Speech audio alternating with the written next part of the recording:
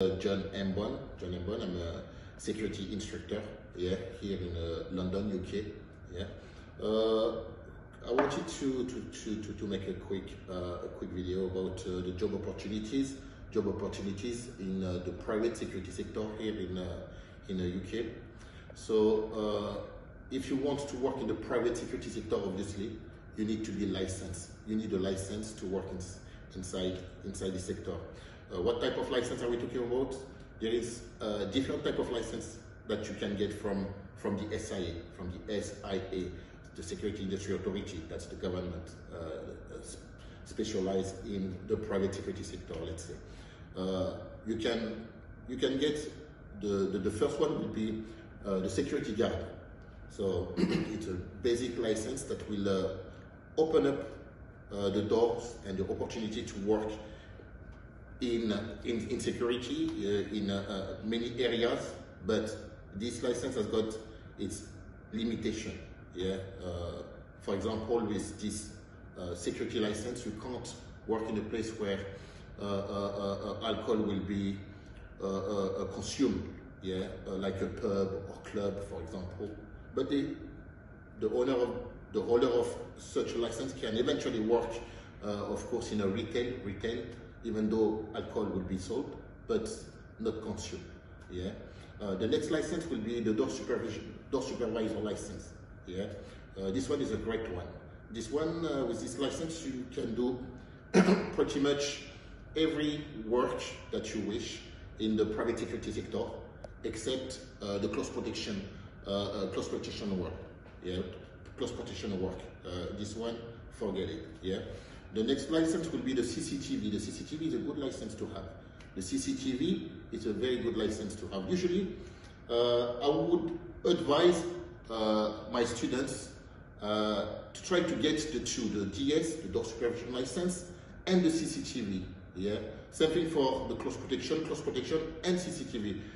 For example, I have personally myself, I've got the close protection license and the CCTV on the top of the other licenses that I hold.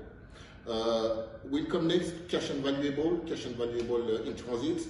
Okay, that's the one who will move valuable goods. Yeah, like we have some big names like G4S, for example. Yeah. Then you will have on the top of the food chain, you will have the close protection, the bodyguard license. Yeah. If you live in Northern Ireland, you will need, or if you want to work as a vehicle immobilizer, you will need a license for that. Yeah. So let's go back to those job opportunities. So when it comes to working in the private security sector, right now, today in 2023, yeah, February, yeah, there is a lot of work available. Yeah, this is the consequence of so many things, but the Brexit has something to do as well with this, because the Brexit has created some kind of a vacuum, a big vacuum, and today we have a massive shortage of labor. So we don't have enough security officers to fulfill all those positions.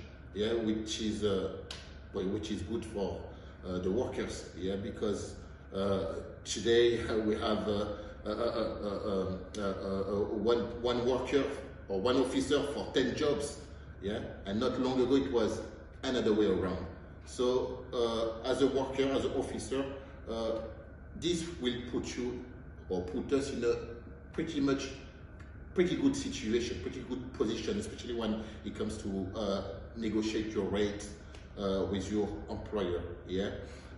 So I would say that whoever wants to start in this private security sector, let's say my new students will get their license and they will be looking for their first job, yeah, within the sector. There is many opportunities, but you need to be also realistic. When it comes to, let's say, it will be easy for a new officer to start, for example, in a retail world, yeah, there is so many opportunities you lose at, yeah. But this is not a job that will get them millionaire, yeah. When it comes to the rates, the pay rates, it's not the best that I have seen, yeah. And also, the job is not easy. The job is not that easy. There is so many challenges, yeah. So many challenges, and you know, you will have to deal with so many type of situation. Yeah, it could be anything. It could be you will have to deal with some homeless. You will have to deal with specialist shoplifter. Yeah, you will have to deal with sometimes even your own colleagues. Yeah, or your own staff could also be a problem. Yeah.